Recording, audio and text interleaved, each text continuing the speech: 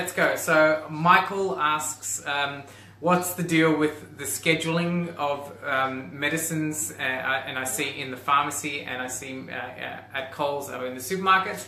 In pharmacy world, we have this thing called scheduling of medications.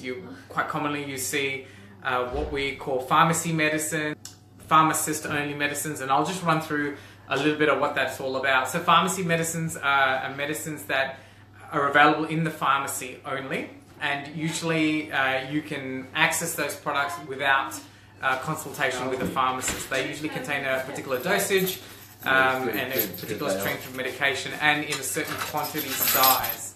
You will find that supermarkets also sell some of these products, but you'll notice that they don't have them in large pack sizes or larger pack sizes like we do have them here in the pharmacy. So that's a pharmacy medicine, what we in the pharmacy world call Schedule 2. So that means it's got to be sold in a pharmacy because it's in a larger pack size, or the particular medication needs a little bit more advice than what you would normally not get in a supermarket.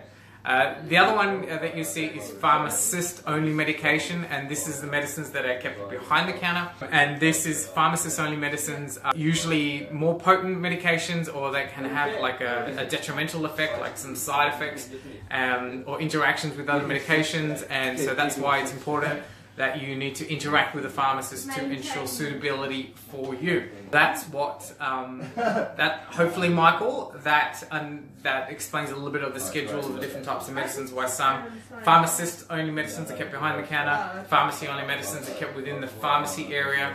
And you'll see, if you pay attention, if you notice when you go into a pharmacy, you'll see like this area where it says professional services area. So that's where these pharmacy medicines need to be kept. Hope that answers your